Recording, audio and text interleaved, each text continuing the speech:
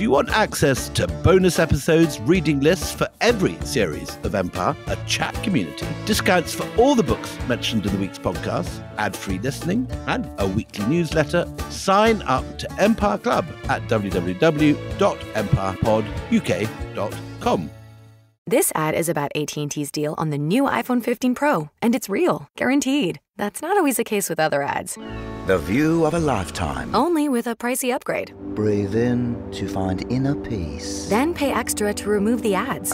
At AT&T, we mean what we say. Learn how to get iPhone 15 Pro with titanium on us with eligible trade-in. Guaranteed. Connecting changes everything. AT&T. See att.com/iPhone for details about the guaranteed trade-in promo for new and existing customers. Available for a limited time. Terms and restrictions apply. This holiday, the Home Depot is helping you get gifts that keep on giving by making sure they keep on going. Right now, when you buy a select battery kit from Ryobi, Milwaukee, Rigid, DeWalt, or Makita, you get an eligible tool for free. Just pick a brand, pick a battery kit, and get a tool free. Give the gift of more doing this holiday with the Home Depot. How doers get more done. Valid at participating stores and online. One per transaction. Discount taken at checkout. Full eligible tool list in store and online. Valid October 23rd, 2023 through January 28th, 2024. A lot can happen in 3 years. Like a chatbot may be your new best friend. But what won't change? Needing health insurance. United Healthcare Tri-Term Medical Plans, underwritten by Golden Rule Insurance Company, offer flexible, budget-friendly coverage that lasts nearly 3 years in some states. Learn more at uh1.com.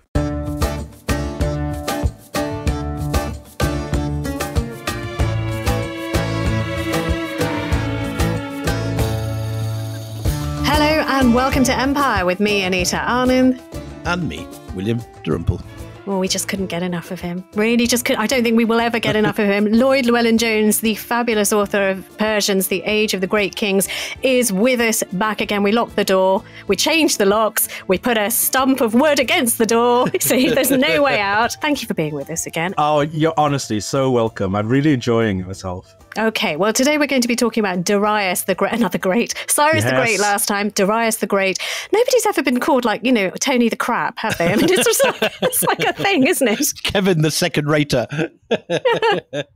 King John nearly got that, didn't he? Bad King John. That is true. Bad King John, yeah, okay. Well, look, Darius, the reason that we're talking about Darius is because he takes us right to the peak of the Persian Empire, when the empire stretched out to the Mediterranean in the west, India in the east, the Gulf of Oman in the south, and southern Russia in the north. I've heard it said that if Cyrus were Trajan, then it would be Darius who would be Hadrian. Yes, that's quite nice. Yeah, absolutely. I guess Cyrus did the heavy lifting, and then Darius gets to enjoy the fruits. Proceeds, the fruits of it. Yes, absolutely. And what a wealthy fruit they had as well. I mean, there was no empire on earth that challenged Persia, because it was the only superpower, There was no Macedon to challenge it. There was no threat from the east, India was in no state to do it. There was nothing further east to do it either. So it went absolutely unrivaled. Very, very interesting point. Right, let's get straight into this. And dates and origin stories. So who was he? When was he born? And he wasn't the son of Cyrus. This is the important first point. He probably had no connection to Cyrus's bloodline at all. In his great Bisiton inscription near Kermanshah, he carves in letters 30 feet off the ground. So no one can get to it and alter it. But the gods could see it, that he was from the same lineage of Cyrus. That is highly unlikely. Clearly not true. And yet he then goes on about the truth and the lie. Talks about the lie all the time. As I am truthful, so may you judge me on my truth, he says. Wasn't it Hitler who said, if you tell a lie, tell a big one? So I think this is, again, Darius is one of those great self-propagandists, really. He really invents a story for himself. But his story is actually one of regicide and of revolt. But he sets himself up as a very, very successful ruler. Is it actually quite a humble beginning, like one of the possible Cyrus stories that, he was a quiver bearer who rises through the ranks, nothing like that? I doubt it very much. We know his father. We know his grandfather. He is very aware of his lineage, and he puts the name of his family on all of his inscriptions, really. And we know he comes from a really great Khanate family. So he is up there, probably, had been brought up alongside Cyrus's family in this nexus of interaction that goes on among these tribes. And in fact, we know that Darius, as a young man, marries the daughter of another Khan called Gobrias and so forth. So this kind of interrelationships of these tribes were there. So he is the son of a man called Vishtaspa, who was very, very high up at Cyrus's court, one of his right-hand men. So probably grew up within the shadow of the royal family, but used that opportunity to actually overthrow Cyrus's own blood and to take the throne himself. And he depicts himself in that same Behistun inscription that you referred to as this larger-than-life figure with his rivals, the liars, chained and manacled. Yeah, one of them actually on the belly of one conquered rebel in front of him. All of them are called liar kings because they dared rebel. They followed Drauga, this sense of irreligiosity, heretics almost, we might say, in this just war that Darius was fighting to become king. And all the time he talks about how he has become king thanks to Ahura Mazda. Ahura Mazda made me king. Because of Ahura Mazda, I am king. And in one incredible inscription from Susa, he says, Ahura Mazda is mine, I am Ahura Mazda's, in this perfect synergy of God and king working together. And we should remind people who may not have listened to the first podcast, Ahura Mazda is, he's the biggest cheese in the pantheon. He's the great cheese of the Iranian pantheon. His name means the wise lord. And I think Darius saw him as his own personal god or a dynastic god. He always depicts him floating immediately above him. Absolutely, absolutely. Always in proximity. Looking very like him, even. A doppelganger, essentially, yes. Okay, so yes. describe looks. I'm doing it again. Describe looks and personality. And what date? Did we give a date of when we think he was born? Unlike Cyrus, of whom we have no real lifelike image, we do know what Darius looked like, or certainly how Darius had himself depicted. We've got some beautiful images of him carved at Bisitun and other reliefs at Persepolis, dating to around 500 BCE. He came to the throne around 524 BCE after a series of rebellions. He was, well, by Persian standards, a very good-looking man. He had that very distinctive Persian hook nose, which actually Xenophon says all people, all Iranians loved hook-nosed men because Cyrus the Great had a hook nose, and ever since they all, aspire to be hook-nosed.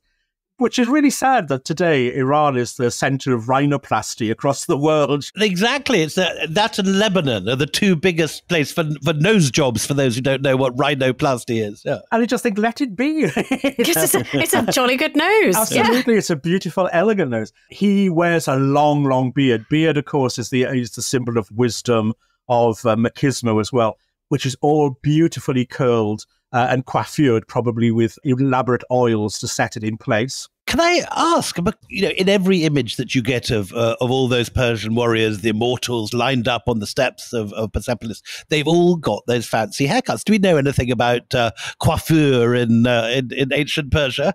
We do indeed. We know that there were beauty specialists who were trained in setting hair and beards. We know also that false hair was used to be plaited into wigs. This is to build up the ringlety look. To build up the ringlets and so forth. Yeah, absolutely. And in fact, hair was one of the tributes demanded of certain territories of the empire. So human hair. Wow. And they would just put them into wigs and to increase their own curliness. Precisely. And we also know that the king alone and his mother had access to a very beautiful perfume from India, which they called labizos, which was reserved for, high royalty, which was worth more than gold by weight, apparently. How interesting, because the Mughals claim that they bring attar of roses from Persia. But ancient India had a great tradition. You're quite right. It really did. So, yes, we know quite a lot about their beauty regimes, including, of course, smearing khal around their eyes to give them these dark outlines as well. Khal, you're talking about eyeliner these days. We use the same thing. I'm wearing it now. Yeah, exactly the same thing. No Persian warrior would go into battle without his khal. And his curlers. Yeah, it was very, very, very manly. So do we know what his personality was like? Because we're now so much later and there are more sources, and you're brilliantly one of the people who goes into sort of the sources from the East. So what do they say about what's he like? You get the sense that he is a bureaucrat to his fingertips. Every I is dotted, every T is carefully crossed. There is nothing too small that Darius will not give his attention to. There is an absolute explosion of administrative texts. in this period. Because only 2 generations ago, Cyrus is wandering around with horses in a stable and sort of herding goats. That's right, and now, exactly. 2 generations on, you've got an entire bureaucracy. A rich bureaucracy, absolutely, where red tape conquers the world, essentially. And I think the Iranians have certainly picked up their love of red tape from this period. Darius establishes bureaucratic offices across the whole of the empire. And he's very, very clever in what he does with language. First of all, he creates a written form of Old Persian, and he gets his scribes to work on this. They work with the model of Akkadian or Babylonian cuneiform, but they simplify it into an alphabetic language. So it's actually very easy to read once you've read the 33 signs. And there are even word dividers, so we can read these texts very easily. And these texts are used for imperial statements. So these are carved into rock surfaces or into stone. The other thing he does then is uses the Aramaic language as the lingua franca of the whole of the empire. Aramaic is a Semitic language. It's a cousin of Hebrew. It can be written with ink or with paint on potsherds, on papyrus. And this really becomes the connecting language of the whole empire. So whether you're in Egypt or Bactria or in Scythia or in Elam, your scribes are all speaking the same language. Have you done a calculation of just how much of the earth is now Persian Empire? I mean, what are we talking, length and breadth? Well, let's say of the known earth at that time, okay? So let's say from the Mediterranean, so say from Italy over to China, the shores of China, I would say that it's going to have to be 70% of the earth was Persian at that point. It's just astonishing. I mean, just let that hang in the air for one moment. That's extraordinary. It is incredible. And you know what? People traversed this empire regularly.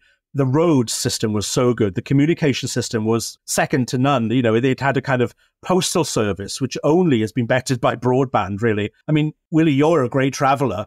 Imagine we have documents, okay, saying that a traveler goes from Memphis, Cairo, to Kandahar, all right, to Kandahar in Afghanistan over a period of about 4 months. And on every way station, they are provided with food and lodgings, all in advance. They have these kind of chits and they hand them in and say, can I have my flour and my beer and my place to sleep tonight, please? So if you're running or you're in charge of 70% of the world at that time, one presumes it's not all smooth going. I mean, there must have been over the last 200 years people saying, I don't want this. I don't want to be part of this. Constantly. The difficulty when you get an empire that size, of course, is border control, as ever. So there are always skirmishes on borders. This is why the Greeks become problematic, because they're sitting over there on the western borders, on the fringes. They're never really stable. And if you look at the Persian royal inscriptions, these catalogues of territories underneath Persian control, they shift constantly. Sometimes, I think, under the beginning of Darius's reign, we have 22 countries. Later on in his reign, we have 33. That goes back down to about 28 during Xerxes' reign. So there's always shifting territories. And the Persians are very conscious and very proud of this. So when they build Persepolis, you have these images up and down the stairs of all the different nationalities, the Indians, the Medes, the Lydians, the Cilicians. And it's really amazing the way in which the sculpture approach actually tells us a lot about the ideology of empire from the Persian point of mind, because the delegates from different parts of the empire are positioned in the order of proximity to Persia, starting with the west and then the east. So right to the top of the staircase are the closest relations, and that's the Medes. Then we have the Elamites, then we have the Babylonians, and so forth and so on. And on the other side, we have the Parthians and so forth, then working out to Bactria and so forth. And right down the far end of the western staircase is Nubia, Ethiopia, with a delegation there bringing ivory tusks and an okapi. Okapi, an actual animal, the okapi. How they got it there, I'll never know. Wow. What health it was in when it got there, I don't know. Very grumpy okapi tribute, yeah. So, I mean, you know, we're jumping a step because we're talking about the vastness of this, but we haven't actually said it doesn't come to him easy. I mean, you like you said beautifully before, you know, empires are built on blood and bones, and Darius comes to the throne not without bloodshed. Tell us about how he does seize power. Okay, well, Cyrus's son and heir, Cambyses, was a very able king. in spite of the slur that Herodotus has placed on him. And he conquered Egypt in 525 BCE, secured it as a major Persian territory. And I can't underemphasize what that means for the Persians. Is that the first time Egypt is properly conquered? Yes, absolutely. So this means all of the wealth of Egypt becomes Persia's. More importantly, the kudos of ruling over such an ancient culture becomes theirs. And just in the way that Cyrus depicted himself as a worshipper of Marduk in Babylon, so Cambyses becomes a worshipper of Amun and Ra and all of the gods of Egypt, and actually even becomes the pharaoh. So he takes on pharaonic names. When, after 3 years, Cambyses hears that his brother, Bardia, has set himself up as an alternative king back home in Persia, Cambyses makes his way back home, and in Syria he dies. Mysteriously. A very mysterious death. We don't know how he died. Was he knocked off, and who did it? Possibly Darius. There is a very strange line in the Bicetern inscription that Darius puts there, which says simply, Cambyses, he died his own death. Oh. Very curious line. Does that mean suicide? Or possibly. Poor old Cambyses, however he goes, he goes. And Darius quite clearly then kills his brother, the rightful king, Bardia.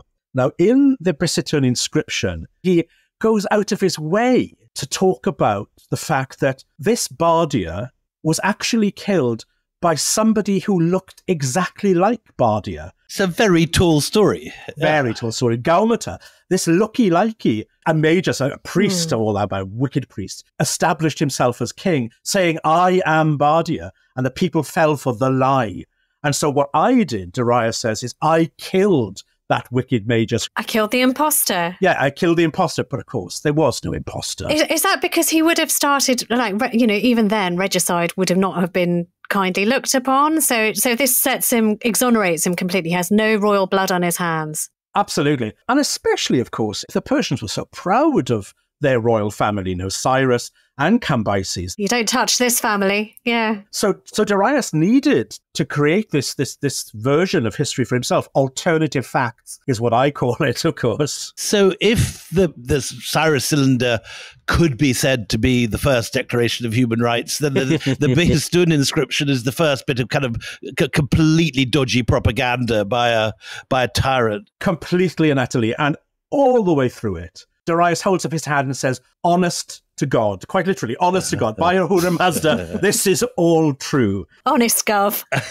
Honest Gov. But of course, the fact then that he talks for the next 5 columns of the text about the rebellions that erupted in every part of the empire, including in Persia itself, in Elam, in Babylonia, 2 eruptions of rebellions there, all the way across the empire. And you see the line of all these defeated liar kings with the halters around their necks. And then the final one at the end, who's added later, with the tall hat, the Scythian.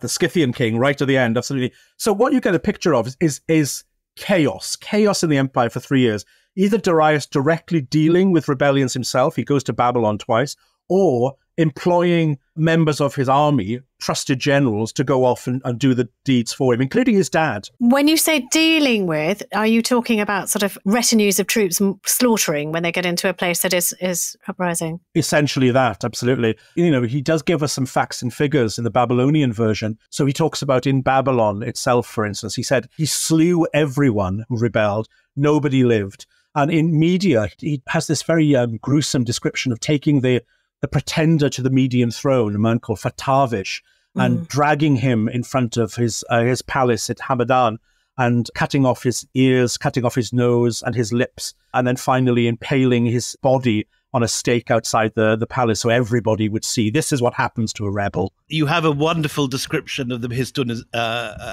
inscription in your wonderful book, and you say the inscription is a masterful compilation of fake news, a rich melange of untruth, spin, and pure bravado. It's Trump world in sort of 500 BC. It is Trump world. And of course, I've been teaching this stuff to my students for years and years and years. And really, when Trump came to power, I was able to teach this period with so much more kind of energy than I'd ever come before. And in fact, I got my students in class, one of the tasks they had to do was imagine, tweet the essence of the Bickerton inscription in 26 words, Brilliant. And they all employed Trumpisms all the time because they really do match together. Bardian the Major, sad. Yeah, exactly. It was all of that. But yeah, make Persia great again. It was all I have to read one more sentence. It's so good, this. You say Darius the Great was antiquity's most confident, bold, and successful propagandist. Utterly cynical, he seems to believe only in self-justification of his own power and its preservation, as if, as it is often claimed, propaganda is indeed the art of persuasion, then Darius must be credited as a master of the craft. He certainly was. He would have given Goebbels a run for his money. But the difference with Darius is what comes afterwards is actually very good and does truly empower the empire. All right, so we've got bad Darius who goes around sort of slaughtering, and you were very sweet about talking about the impaling, but he actually did used to impale people through the bottom. Up through the bottom. Okay, so we're now coming to 519 BC, and he's a bit more secure because he's put down these rebellions in a really ruthless kind of way. At what point does consolidation become expansion? Is that always in his mind that he has to build the empire, make the empire bigger, always? Yes, I think so. I believe it is. Looking at the models that set before him, in the two previous generations, it's all been about expansion. So he must have that on his mind as well.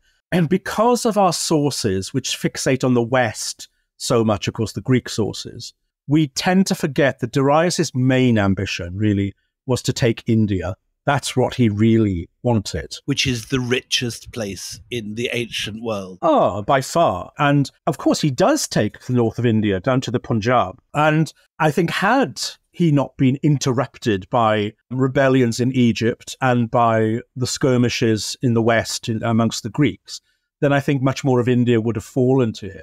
It's already quite clear that the Persians taxed India more than any other of the provinces because it was so wealthy. And I think there's a lot more work to be done, on Achaemenid-Indian relations as well. It's funny you should say that because I was speaking to the art historian Vidya Dhejia the other day, and she was saying that the great unwritten piece of art history in Indian art is the Persian influence on the art of Ashoka's period and the early Buddhist art, where you have all these winged animals, you have winged lions, winged bulls, and then in some of the early Buddhist cave temples in the Western Ghats, you have these double bull or double horse capitals that are clearly modelled on Persepolis. And of course it was, an easy, accessible interaction between these two countries as well. I mean, it's not a huge journey. The Indus is easily crossed. Yeah. Easily traversed, yeah, absolutely. So I think he did have expansion in his mind, but not expansion to the west. Expansion to the east is what he wanted. Okay, I mean, he extends into Thrace as well, which is sitting, between modern-day Bulgaria, Greece and Turkey. He's also got an alliance secured with the royal family of Macedon. And so, that's slightly nipping at the West's heels here, isn't it? Absolutely. Pushing in all the time. Absolutely. And you say in your book, which I had never read before, that Macedon is in fact a very Persianate court. Extremely Persianate. To jump forward to the world of Philip and Alexander, of course, bring down the Persian Empire. They would have been brought up in a Persian milieu. None of this was new to them. Even Philip II, Alexander's father, had 7 wives, which actually outdoes Darius by 1, which is a very, the kind of concubinage and the plural marriages, very Persian. Their whole court setting in Macedon was Persian. It's so far from what we're taught at school. I mean, completely and utterly, completely. Alexander is a Greek. Aristotle is his teacher. We're totally in the Hellenized world. Not true. Not in the slightest. Not in the slightest. That's fascinating. You brought up women. Tell me more about women's position in this empire. The first thing to say is that one of the ways in which Darius secures his hold on the empire is by marrying all of the available royal women of Cyrus's house. Particularly this one extraordinary woman who's one of the great women of antiquity, Atossa. Tell us about her. Yes, so Darius's chief wife is Atossa, or Udasha,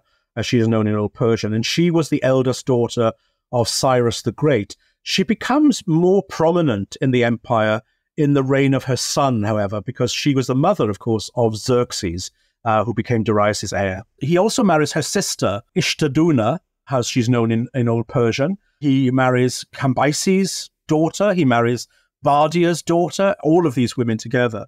She must have been thrilled with the Besheston inscription. Indeed, absolutely. Yeah, it's really interesting. You know, I always wonder, what did these women think about the usurpation of their brother's throne, you know, and there they find themselves in the usurper's bed. That's politics, though, isn't it, you know? I mean, there's so many beautiful works of fiction. I mean, they do deal with a Hellenized world of just, you know, basically told from the women's sides, from Pat Barker, Natalie Haynes and stuff. I mean, that hasn't been done in the East, but these are victims of rape and pillage, and they're miserable.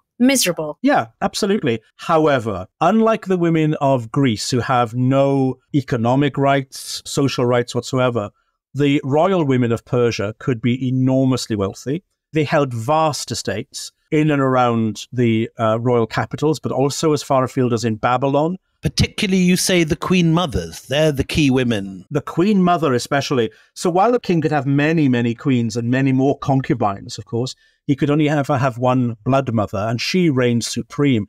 And we know Darius' mother, remarkably, because she is the most conspicuous woman in the records that survive from his reign. Her name is Irdabama, and that's an Elamite name.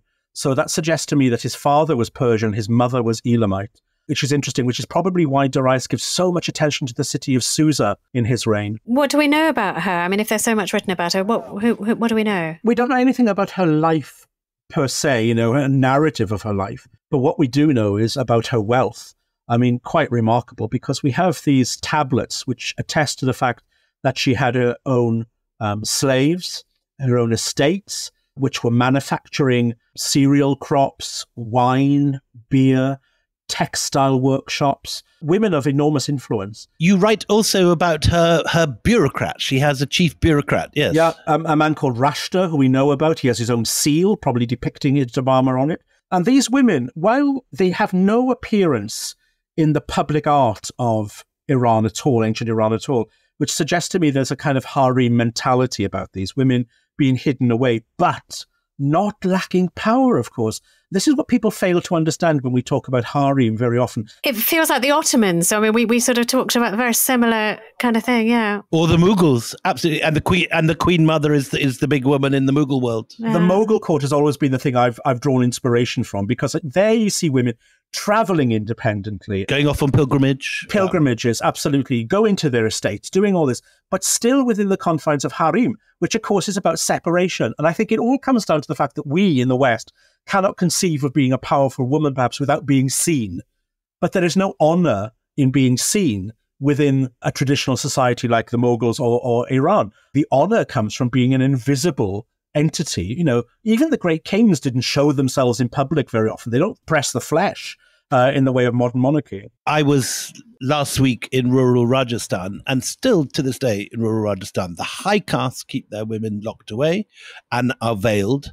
And it's the low caste women that are publicly seen and are building the roads or are working on public sites. It still survives. Absolutely. There is something going on there. And I think, you know, the work I do on harem has been criticized a lot by other Persian historians who are unwilling to see this as a reality of life.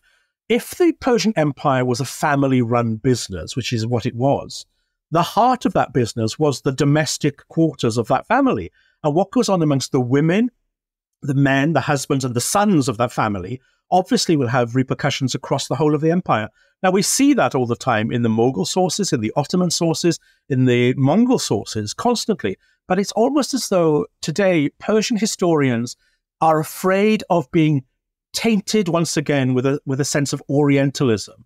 But actually, to talk about the harem is not about being Orientalist. Once we dismiss the idea of scatter cushions and you know, jewels in the belly button and all this kind of thing, and see it as a political institution, then actually we're on to something about understanding the dynamics of how an empire runs from inside. And you can take it further and actually say this is where it begins, that the Islamic palace courtly system, which has the men's quarters and the women's quarters, the Mardana and the Zanana, as you'd have it in India, begins in the Persian court. And you can see it at Persepolis, you can see it in Susa, in the archaeology. Absolutely, you can, absolutely. And the Book of Esther, of course, which I've written on recently, is all about that. The whole thing centers on the power that a woman can hold within the confines of the court of women, if we want to call it that, to take into the political sphere of men at the same time. Yeah, I mean, I'm always minded whenever we talk about this of Bethany Hughes, who sobered us up really pretty quickly when we were starting to get quite excitable about the power that some Ottoman women had, with the vast number who had no power whatsoever. No agency, were disposable and would scrape into the wall, please send me home, I want to go home. Before we leave it, we should also say this is emphatically a slave society. Oh, without it's a doubt. being built by prisoners of war who are being maimed. The bits that they don't need for their specific job are being cut off. So if they're, horrific stuff is happening. I don't want to romanticize the harem at all. And I will say that we must remember that for the thousands of concubines who are brought into court, these are the result of basically sex trafficking, war captivity. I mean, it's horrific. It is horrific. It is not. It's not lovely being a woman. No, for that tiny percent, life was good, but it's tiny. Okay. Well, look, join us after the break when we talk about Darius and his consolidation of his hold, particularly of Egypt. It's a very fascinating story. Hey, Brad, you know how Nationwide is more than an insurance company? Yeah, they're one of America's largest financial services companies. Can we get that in a song like business, life, retirement? Or Nationwide's there to protect. I'm kind of the jingle guy. Not sure I agree with that. Well, I'm not sure I like your hat. Well, it would never fit on you.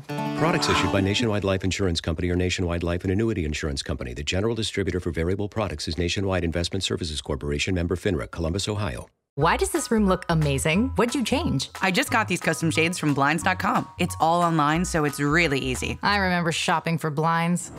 I waited around all day just to get a quote. It took forever. And the worst part, hidden fees.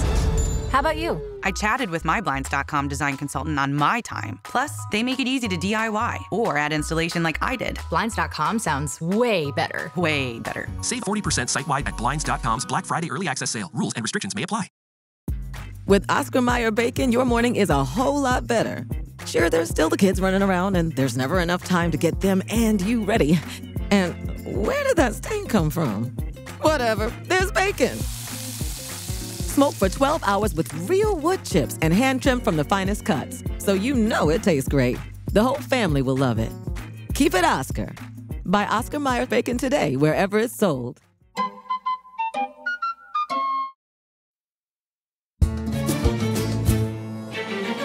Welcome back. So just before the break, we were talking about basically Darius's expansionism. And one part of the way he did that was by marrying lots of people from disparate places that he conquered. It's a story as old as time. But look, let's talk about Egypt in particular, because Egypt is not, you don't assume that there's a swing door to Egypt where you just walk in. It is a great, ancient and powerful civilization. How does Darius get his hands on it?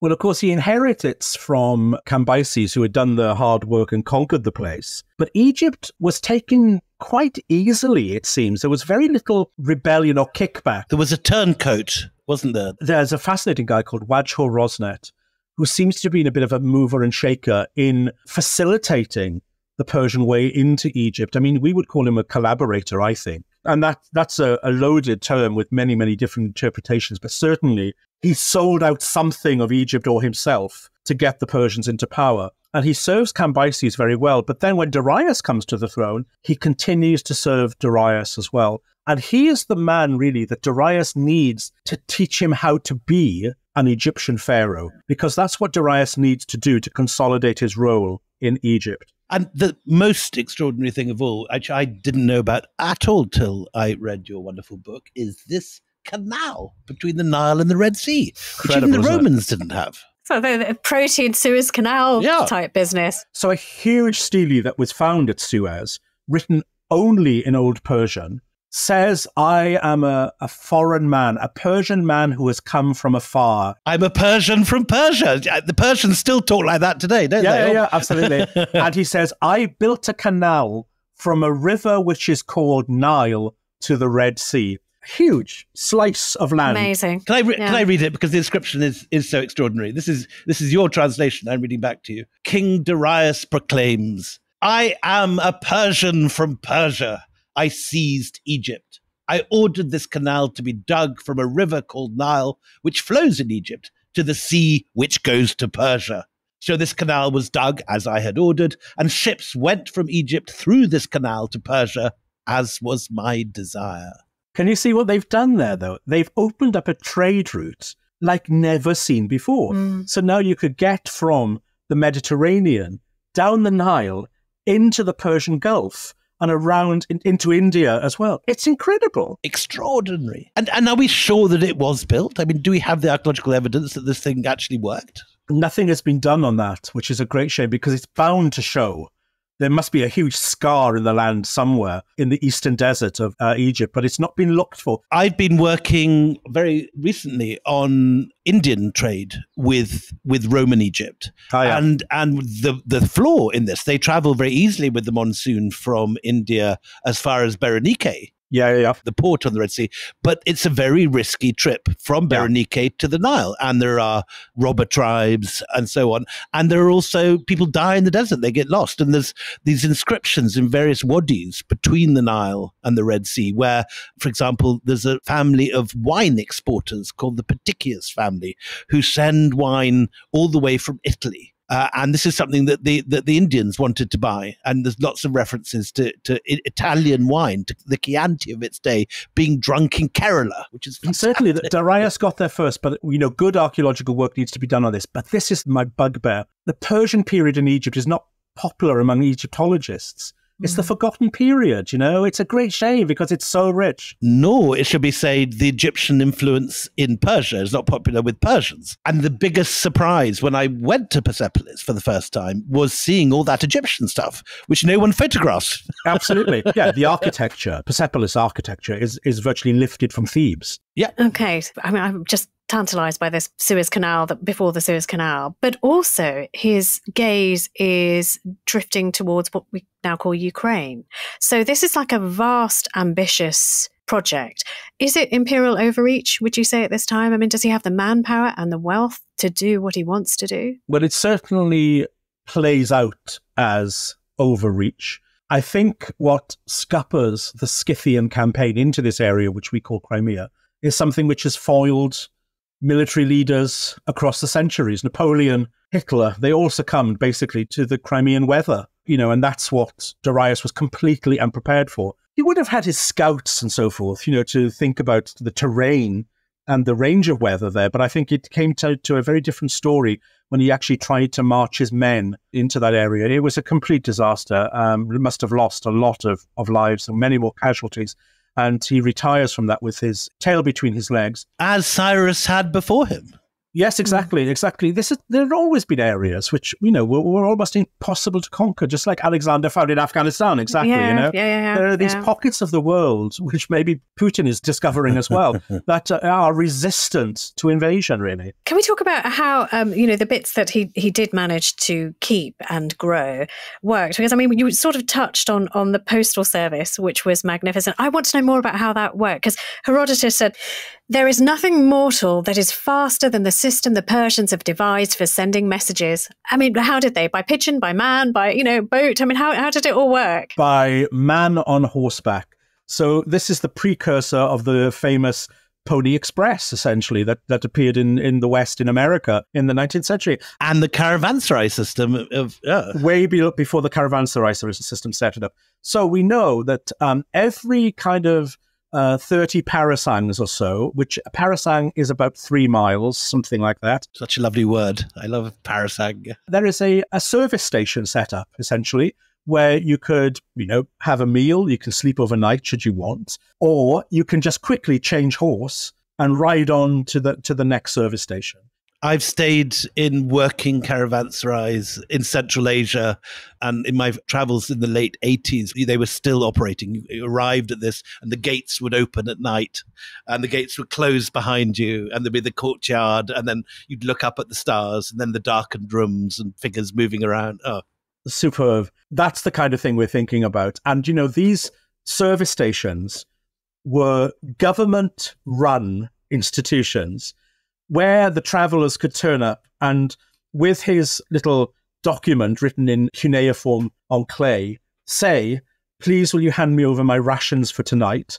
My horse needs the fodder. This is as much as being rationed for him. I'm supposed to have this much bread and this much beer. And that's the working way of all of these. That the communication across the empire was second to none. It was really, really remarkable. So you could go from Sardis on the coast of Turkey right the way down to Susa in the southwest of Iran without you kind of constantly changing horses within about 2.5 weeks, which is remarkable. It's amazing. Remarkable. Yeah. And it is communication, it's comms that keep empires together, and cutting those makes them fall apart. Yeah. I love that even today, when you're driving along those Persian roads through the desert, you still see the remains of those caravanserais. Everywhere, absolutely. Some clearly from this period crumbling to almost nothing, then more recent ones beside them. And yeah, it should be said as well that the kings themselves, of course, were constant travelers. They retained their nomadic habits. So even though they built these superstructures like Persepolis and at Susa, a great palace as well, these were merely stop-offs, essentially great service stations where they would stay for a matter of weeks. And then, just like the Mughals, they would travel in huge convoys. How big were the convoys? Because we've talked about the Mughals with their thousands and thousands of retinue. Thousands and thousands and thousands of people. It is the state on the move. And obviously 2 camps working at one time. A camp that goes ahead to set up, to put up the tents, to cook the food. And then slowly, the royal camp would arrive. This starts with the Persians, it goes to the Mughals, and the British adapt it. So when the British arrive in India, they have the same system, even as late as Curzon. Constantly traversing their empire, constantly doing the bureaucracy of the empire on the move as well. What does he build? What is peculiarly Darius? He was a very big builder. So Persepolis is his great building project. And really, it's the first true monumental stone palace built in Iran. And it became the dynastic center, really. Every successive Persian king was building at Persepolis until Alexander came and burnt it down. Lloyd, paint us a picture of Persepolis. For anyone that hasn't seen it, it is up there with the pyramids as the greatest building of antiquity. Yeah, it is one of the greatest ruins of antiquity. It is so evocative. When I first went there 4 years ago, I remember I cried because I never believed I would get there to begin with. And then when I saw the scale of it, it was overwhelming. It's vast. It just goes on, and you get so exhausted wandering around in the heat. It really is. And I'm going to goad some of my dear classicist friends now and say something I've often said. Persepolis makes the Parthenon on the Acropolis in Athens look like a garden shed. You're really spoiling for a fight, aren't you? I am. Honestly, it is the architecture of empire. It truly is. It is built on a platform, an artificial platform, attacked 30 meters high, with 2 huge sweeping staircases which lead up to it. And this is the architecture of imperial spectacle, is what it's all about. A huge throne hall called the Apadana could hold 120,000 people in it. There are banqueting halls held up by 100 columns. There are huge parade grounds. There are gardens with flowing waters and fountains. And then a myriad of small palaces for the successive kings to live in, plus their harems as well, and a huge treasury where all of the wealth of Persia is stored. And yet it's not entirely clear what it's for, you write. No. So, problematic are the facts that there are no obvious kitchens anywhere. Seriously? Yes. And I think what happened was the kings went there probably for the Nowruz, for New Year. It's a Nowruz picnic site. It's just a picnic. It is, where they, received their embassies and so forth. We should perhaps say, for those who don't know it, that Nowruz is the great Persian festival. 20th of March, 21st of March. It still is for Zoroastrians. Zoroastrians still have Nowruz, yeah. The only time I've ever missed an international flight was getting stuck in a Nowruz traffic jam on the way to LAX, where the whole of the Persian diaspora was going off for a picnic. So what do you do during Nowruz then? What happens? Is it feasting? Is it praying? What happens? It's feasting, it's partying, it's being social, it's seeing family, it's seeing friends today. It's difficult to know what it was back in the Achaemenid period, or even if they knew it as Nowruz, but certainly some kind of spring festival was important for them. So you can imagine that for most of the year, Persepolis was covered with white sheets, as it were, sort of locked up and with a caretaker. Because the bureaucrats, the civil servants with their little cuneiform tablets and their little seals, they were at Susa. They were everywhere. So we have a bureaucracy in Susa, a bureaucracy in Hamadan, we have a bureaucracy in Persepolis. They're all keeping the empire ticking over, but the king is constantly on this rotation. One thing I think is interesting to think about, when the king arrived at Persepolis, as vast as it is, there's only limited space for where the king and his immediate family could go. There's enough room for them. So I think in the plain around Persepolis, at the bottom of this huge terrace, there must have been a city of tents for miles. Just like the Shah built. Absolutely. In 1971, that's right, exactly. I've met old ladies in Lebanon, Mrs. Frangier, who was the wife of the Prime Minister, who still regards that as the highlight of her life, that the Shah's party at Persepolis. Wow, incredible. And yes. The only person I didn't like was it Nixon? Nixon and Mrs. Nixon. They were like performing monkeys compared to the Persians. Wonderful. We've talked about Ahura Mazda and Persepolis. It doesn't sound like it's a place of worship. It sounds like it really is a picnic spot more than anything else. There are certainly religious elements attached to it. There is something which some people have interpreted as an altar. And certainly within the confines of Persepolis, at the back, built into the rock, are several tombs for the kings. And only about 4 miles away from Persepolis is the great site of Naqsh-e-Rustam, which is the necropolis for the kings. With those strange towers. Which, yes, these very, very odd, what are they? Fire towers, whatever they might be.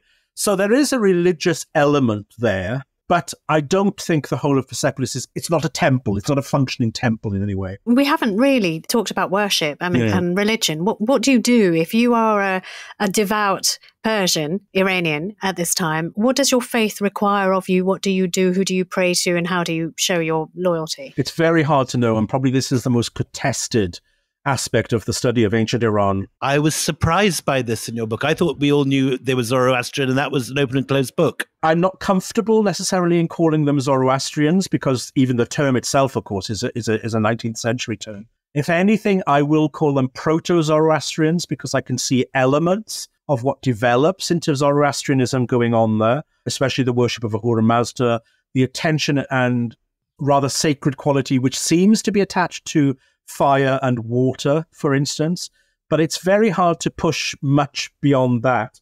A lot of our problem also comes from the fact that Herodotus tells us what he thinks Persian religion was all about. And the way in which he does this is to basically make Persia the antithesis of Greece. So Greece has built temples, images of the gods, sacrifice, prayer, ritual. The Persians he creates are the topsy-turvy part of that. So he says, the Persians worship in the open air. They don't have idols of gods. They worship just the air itself. None of this can be actually confirmed in the Persian sources themselves, where we do find sanctuaries. We do find the cults of dead kings. We do find sacrifice taking place. And a lot of this work is coming from the readings of these fortification texts from Persepolis. Which are cuneiform tablets found by Herzfeld in the 1930s, excavating. That's right. And my colleague, Wouter Henkelmann, is doing an amazing job at looking at the religious landscape of the Persians now, which was heavily influenced by the Elamites as well, these older sort of settled Mesopotamian peoples there. So the definitive history of Achaemenid religion is yet to be written, but we're much more confident about it than we were even 10 years ago. But it's still a rather hazy subject for us. The other religion that one associates with ancient Persia is Mithraism and Mithras. Now, Mithras definitely is there, isn't he? Because he's also a Vedic god, but he doesn't have a prominent role at this point. No. So in Darius's inscriptions, it's Ahura Mazda who gets all of the attention. 2 points. In the Bicetern inscription, Darius also mentions, and this is the words he uses, the other gods who are. In other words, the other gods who exist. So he acknowledges there are others, doesn't name them at all. However, by the time we get to Artaxerxes II, so this is a good 120 years after Darius, this particular king, seems to be more of an adorant of Mithras, who he mentions quite a lot in his inscriptions, and also the water goddess Anahita as well. So they've always been there, it's quite clear, but Darius and Xerxes don't have much of an interest in them. I'm fascinated by the way that Mithras travels. because he's there a little bit in this period. But of course, we see him going into the Roman Empire. We see him under San Clemente in Rome, and then as far as in Verresque and Hadrian's Wall. And incredible, isn't it? Incredible, and very often related to Roman soldiers. Of course, that's what they liked about him, was his martial qualities. And then there are those who think that the Bodhisattva Maitreya is a version of Mithras, and he enters Buddhism and heads off China. Yeah, in his very earliest forms, the Avestan materials, he is a god of justice. That's what he really is concerned about. But he'll bring his justice to bear on rebellious people or whatever with his club. So there's a warrior aspect. He's also a sun god. He's a solar god early on as well. And, of course, is associated with horses as well. So there's, in a way, with Mithra, there's something for everybody. Almost, and he becomes very, very big in the Parthian and the Sasanian period, which is when he begins to rub shoulders with the Roman Empire, of course. You know what? We've run out of time. Oh, it's so good. I'm loving this. Will you come back?